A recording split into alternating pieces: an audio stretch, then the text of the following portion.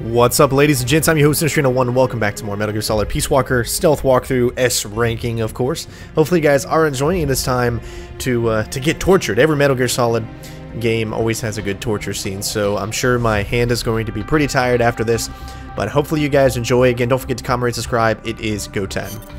Snake, I hope you can hear me. Word is you've been captured by Strangelove. I'm guessing they confiscated your gear, but I know you've still got something left. Search your memory, Snake. Any word from Snake? I can't get through. Strangelove must still have him. No. We just have to trust the boss and wait. For how long? Amanda, you're cute when you're angry. But please calm down. He's prepared for situations like this. With what? They'll find whatever he has on him. No, they won't. Because this is something a lot more personal than equipment. And Snake never would have gotten rid of it.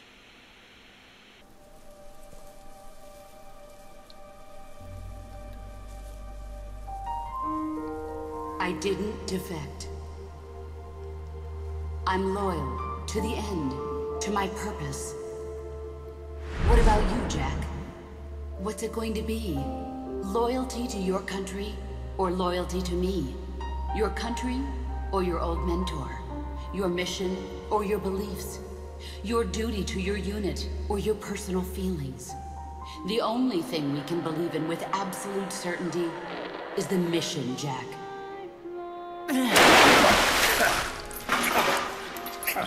Rise and shine. Coldman's greed does not concern me. I'm only interested in one thing. The truth. I'm a scientist, an AI developer, but not an AI myself. I'm a scientist, and as a scientist, I find this distasteful. You understand? I am a scientist, and I expect answers that make sense. Now, what do you know? Your boss defected from the US, taking a Davy Crockett with her, and used it to launch a nuclear strike on Soviet territory. That much I know from the CIA's official debriefing. Did she defect or not? Answer me! Did she or did she not die for her country?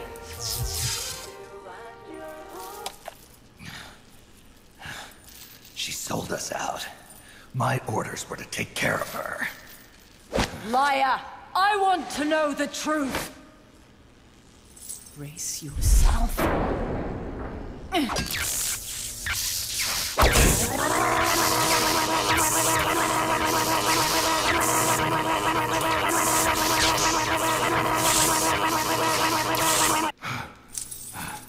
You hate me? Fine. Turn it up. It doesn't change the fact that I killed her. I know that. But what I don't know is your motive. Why would a hero, loyal to the end, betray her country? What really happened? What did you see? She betrayed more than just her country. She betrayed me, too. Then how do you explain that bandana?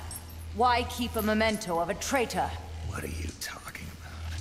And what about that scar? Don't tell me you have the same scars by sheer coincidence. Don't touch me!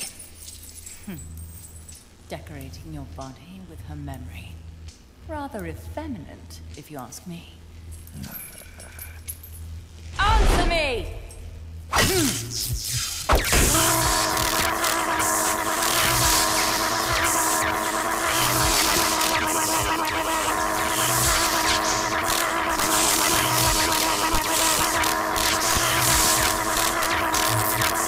Admit it! She sacrificed her life for America, didn't she? Sacrificed all for a country that cared nothing for her soul or for her dignity. And you... Yes, I do hate you. But even you must understand how I feel. I have a right to know what she died for. Why won't you tell me? You're no longer one of Washington's lapdogs. You have no moral obligation to your country. Answer me! Would you see your beloved boss brought back to life? Then say it! Say she died for America. That she remained true to the end. Gave her life for the country that betrayed her time and again. No. That woman was a traitor. Why? For what purpose? She went to her grave, cursing her country. Why? Who is it? What are you protecting? I'm not helping you finish that thing. Face it, the boss is dead. Whatever's inside that machine, it isn't her. I'm raising the voltage. The next one might kill you!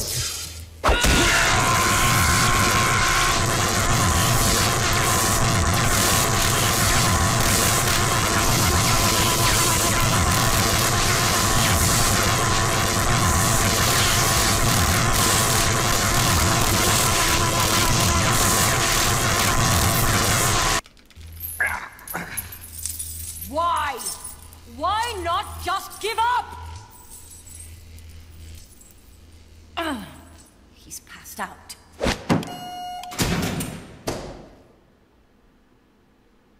Get in there!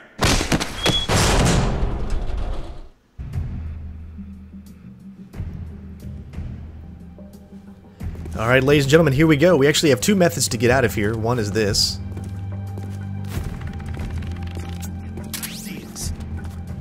But we're not actually going to be using that method because we have the ID card we got from the cinematic in the previous episode. So this is the fastest way. The jigsaw, you'd have to, like, it's a little bit tougher to use. You have to rotate the sticks, not the sticks, but the left and right back and forth so that you're able to do it.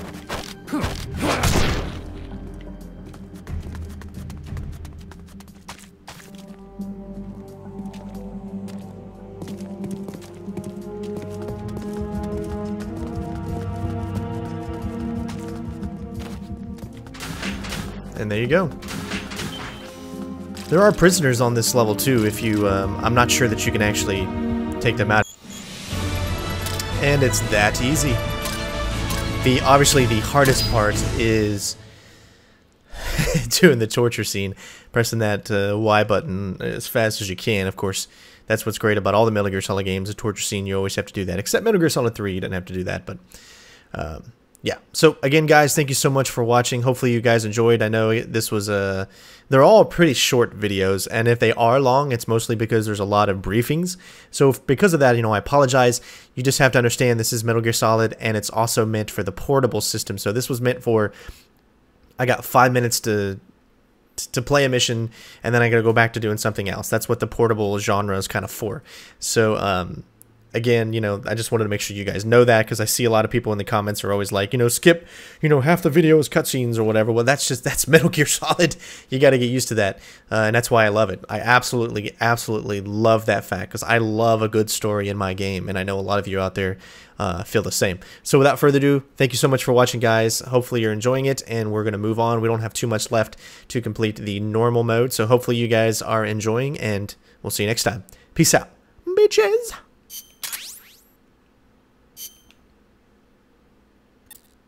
Snake. Yeah. It's good to hear your voice again.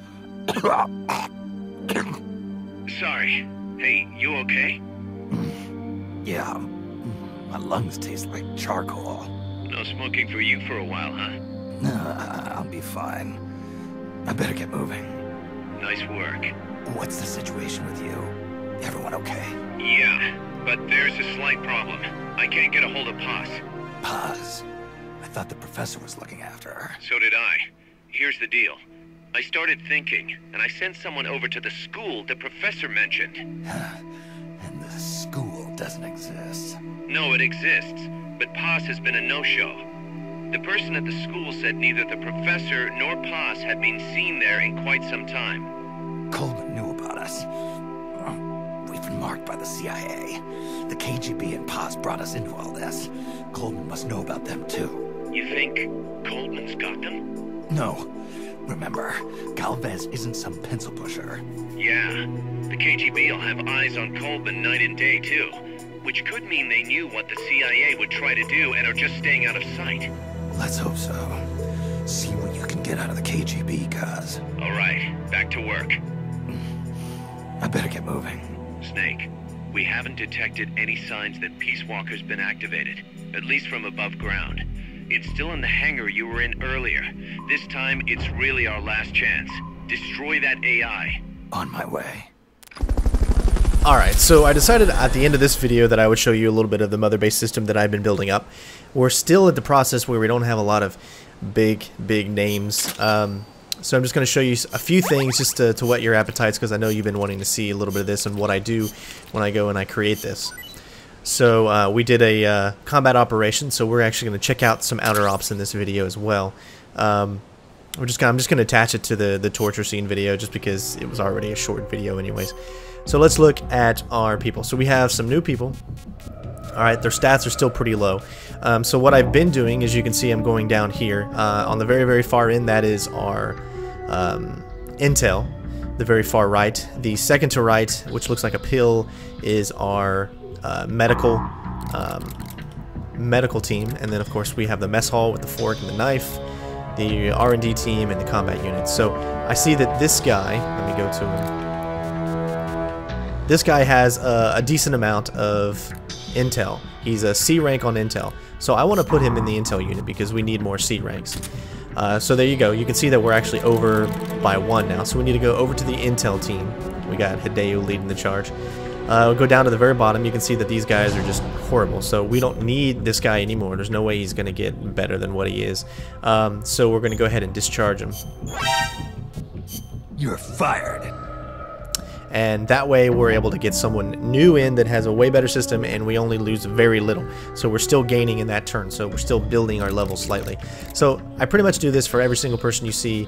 These combat guys seem to be okay, so we're going to put them in the combat unit. We're going to replace them with the guys that are severely low, which you can still see that these guys that I have in here, he's really low. We're going to do it with this guy because this guy just has low stats all around. So we'll discharge him. You're fired. And we'll do the same thing. These guys still have way better stats than a lot of other people. So we'll get rid of 3 people because they're all pretty good. So now we'll go to combat, and we'll get rid of only the ones that just have low and everything. You're fired. Now we can do this faster by selecting more than one. This guy's pretty low and everything, and this guy's pretty low and everything. So that should be the 3 that we need to worry about. Yes, it takes away some of our GMP, but at the same time, it gives us some better stats. Now, if you look, this guy is actually better at R&D, so why don't we take him out of here, and we're going to put him in R&D. And then, of course, we're going to take someone out. So this is kind of what I do. But as you can see, he's actually would still be the worst in R&D, so there's actually no purpose in this.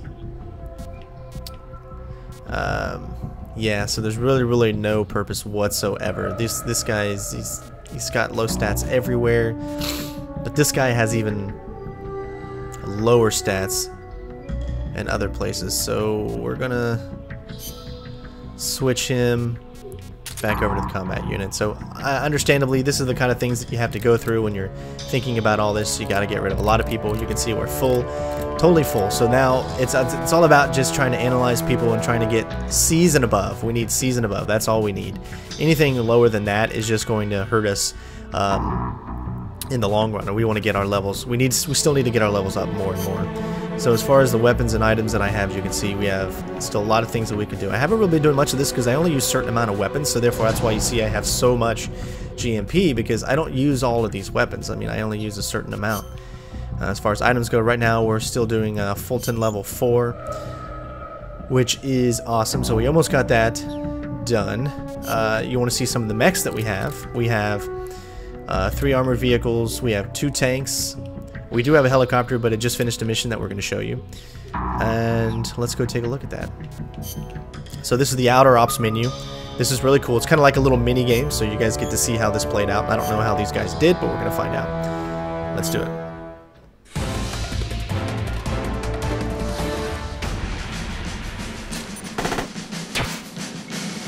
So as you can see, it just plays out like a battle between these guys and these guys.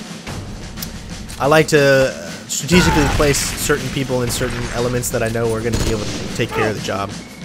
You can see the helicopter will be able to take these guys out probably pretty easily. And the rest of my guys are still some of the top guys. I usually use the top 10 people, and then I'll use the next top 10 people to try to get everybody up as much as I can. But then after this is done, I'll show you exactly how you do that. There's one guy left, and we're still at 90%, so it's pretty good. Yeah, that guy's dead. Alright, end of battle. So, and then of course our guys get higher and higher, and you unlock a lot more things. Popular food in Japan. Except we got a new volunteer. So, alright, let's go into this system here. You can see that we have a new one that we're going to get ready for. Eliminate the armored vehicle unit. It's a C+ level. Now, what I've noticed is that the helicopters and stuff like that, they don't actually replenish. I'm not really sure if there's a way to replenish them, but you just go in here and you try to put whoever you can. So from what I've noticed, that the main troops, they do replenish. So we've got 2 tanks, so we're going to offer another tank here. Going to add another mech unit just in case. We're going to get this new KPZ-70. This is something that we just acquired because I did an extra op mission and I 100% stealthed it, so I was able to take back the vehicle 100%. So now we have an extra vehicle in there, so we'll leave these guys in there and we'll go to launch attack. So after we do a mission or an extra op, this mission will be done. We'll come back and we'll do the same thing that you just saw. As far as anything else goes, we did get 1 extra person in, Mr. Shark Ray. He's got a C in looks like sick bay, or the medical area. So let's go take him to the medical team, and he's going to be able to level us up. We'll go to the bottom, and we'll check out who has the least amount of stats and all this stuff. Dingo and the baby. You can see that this guy has way better. I mean, sometimes you have to take whatever you can into certain areas, and this is like one of those guys that I got to re-evaluate and put him in the combat unit, obviously, which would better suit this. Chicken Grunt, he's, I mean, there's, goodbye. I like some of the names. They had GoldenEye as one of the names too. It was pretty cool. So Mr. Dingo, he is going back over to combat, and his combat level is a C. So put him in combat. We'll go back over to the combat team, and anything that's really low. I try to get the ones that just have low stats all around. Like say this guy has low stats all around, even though these guys are worse. Let's see what I want to do. That one, he has somewhat good food, but we're okay on food. We don't need I mean, yeah, so we're going to go with Hawk. So we'll get rid of him, even though it takes away some GMP. It's still adding more in the process because we got a bigger level. So that's pretty much all that stuff is, and there's also delivery, receive gifts from other players. You can recruit people. Yeah, I'll show you that. So we'll make this a little bit longer of a video, I guess, for you guys, as I wanted to show off some more of the stuff that we're doing here. Remember, this is a first-time playthrough. This isn't me going back through the missions, so that's why everything is still very low. And we haven't unlocked a lot of people Looks yet. like our reputation is spreading. We've got battle-hardened veterans from all kinds of places trying to join our army, but they insist on testing your skills to see if you're the real deal before they'll join. Let's put these arrogant upstarts in their place. Take them down using hand-to-hand strikes or CQC. If you can knock them all out within the time limit, they'll join us, becoming powerful allies. Don't disappoint them, boss. Show them what you got. Now, as far as this goes, there is no like S ranking or anything like that. It's just doing it under this certain amount of time. It's random. I'm not sure if we'll have 1 guy, 2 guys, maybe 3. I don't know. But it's a good way to recruit some. It's just 1 guy. So it's really as simple as this. One more time. Get up. I've had enough, boss. Nope, he wants one more. You win this one.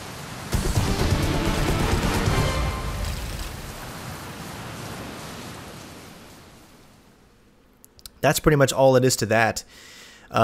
He might not even have good skills, but it is a way to recruit some other people. You can see there's really no S rank. But yeah, that's it. So we're going to see what this guy is. Sometimes they could be put over to the brig if they're hostile. Like some people you pick up during missions and they're hostile, they'll go over to the brig for a few days, and then eventually they will come back and you'll be able to add them to your list.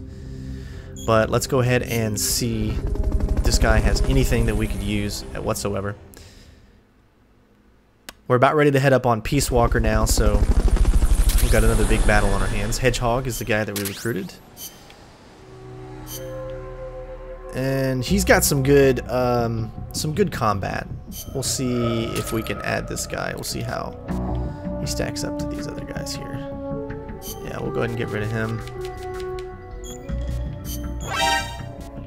You're fired. We lose some GMP, but we gain, you know, people with bigger stats, and that's the whole point. So we got a huge combat team that we need to keep building up, and of course I use these guys for the extra ops. But you'll see like the first 20 guys have some really good stats. Now you see this means that they're over and outer ops right now, so we can't use them.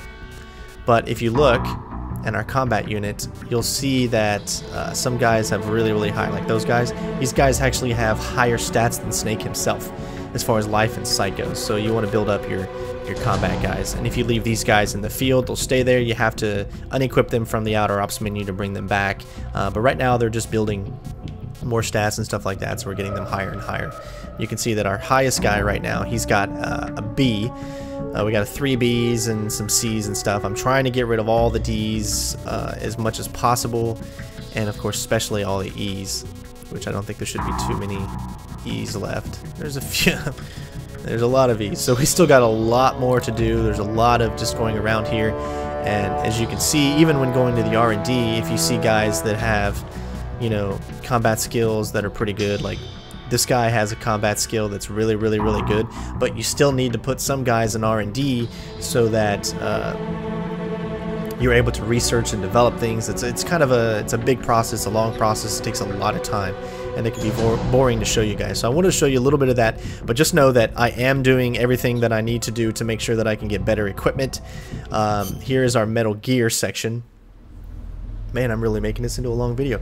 Right now, the status is we don't have enough parts to actually even build it yet. So we've got 8 mobility parts, 13 sense parts, 5 attack parts, and 3 control parts. As you can see, we don't have enough to actually create the Metal Gear.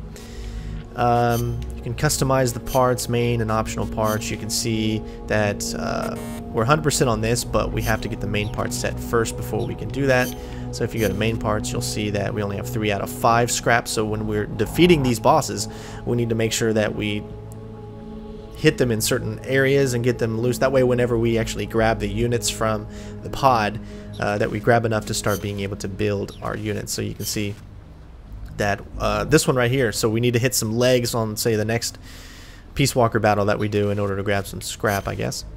And we still need a lot on the head parts, so hopefully that's a little, you know, motivation for you guys into playing this game. It's a lot of deep customization, a lot of really fun stuff. So again, I want to thank you guys for watching. Hopefully you're enjoying. Don't forget to comment, rate, subscribe, of course, and we will see you on the next one. Peace out, bitches.